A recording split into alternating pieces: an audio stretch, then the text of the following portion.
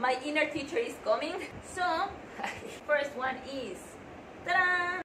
Oh, hi everyone. I'm Lorena. This is Susan. This is my husband, and we are...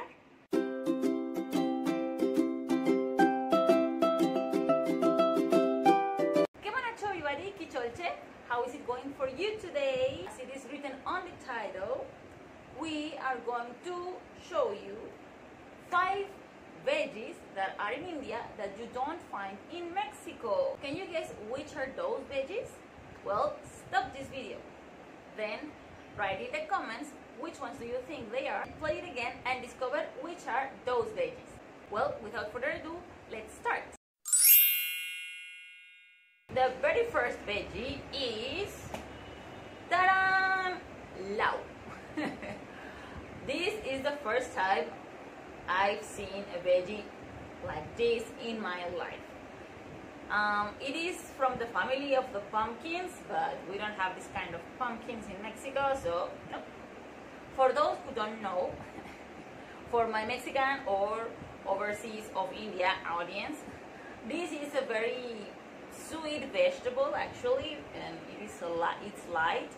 We cook it in, how I say that in English, guisado. It's like a, well, I don't know, it's a dish with milk. We also make it in something called, in poppy seed. It's very delicious. Lau dul, lau posto. We also make, it's not a stir fry, but like kind of, you know, it is not also a curry. I will find it later. I will say it in Spanish. Un guisado de verduras, como un guiso cualquiera. And we put this there. Then we got potol. Potol is also a kind of pumpkin. But this is very little. Actually, it is called in Spanish. I don't know where. I have never seen this before in Mexico. But it is called calabaza puntiaguda. And well, this regularly goes in guisados. And regularly we cut it in half. We would peel some of it, some parts of it, season it, fry it, and they taste very good. Number 3, our third one is chingue.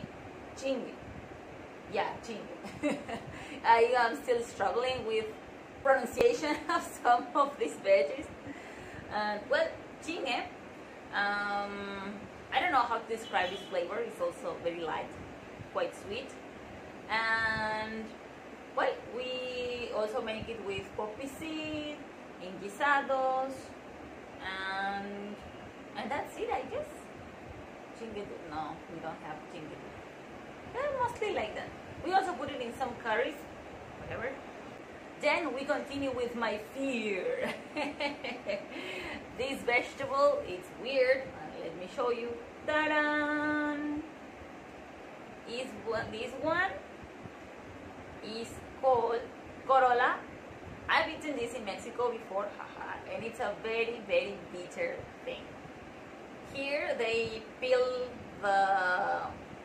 these little grains, the bulbs, they peel it, open it, and they fill it up with things. That's one of the preparations. And other ones, that is what we regularly do here in this house, is just slice it and fry it. Personally, I don't like it. I just eat it because it's there. My husband loves it, but it is not a taste for Mexicans actually. It's an acquired taste. Then it comes cackerel. No, cackerel. I think I'm pronouncing it right. Cackerel. It is like the sibling, brother, sister, whatever of this one, but this one is sweet, or at least is not bitter. So this one I like it. And well, the only way I have eaten it is just fried. We slice it and fry it, and it tastes pretty good actually. These 3 veggies we eat it with lentils, which we call dal. I think it's all over India, they call dal, these lentils, pulses. And so when we fry these ones, we first put the dal on the rice and mix it, and then proceed to eat the fries of these three. So, well, my inner teacher is coming. Let's remember these 5 vegetables that are not in Mexico but exist in India. First one is ta-da, lau. Second is chingue. Third is potol. Fourth is cacrol. And fifth is corolla. Ta-da!